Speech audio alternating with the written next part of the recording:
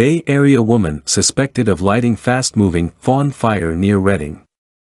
A Palo Alto woman was arrested Wednesday on suspicion of sparking the Fawn Fire in Shasta County, which had grown to 5,500 acres by Thursday night and triggered mandatory evacuation orders.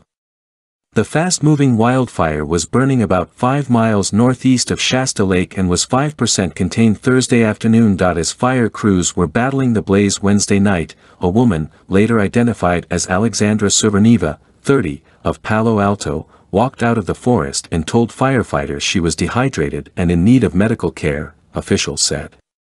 After receiving treatment, Souverneva was interviewed by Cal Fire law enforcement officers, who then arrested her and booked her into the Shasta County Jail, Cal Fire and Shasta County Fire said in a statement.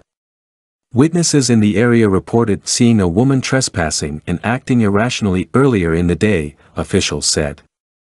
Souverneva, who is being held on $100,000 bail, may be charged with arson to wildland, officials said.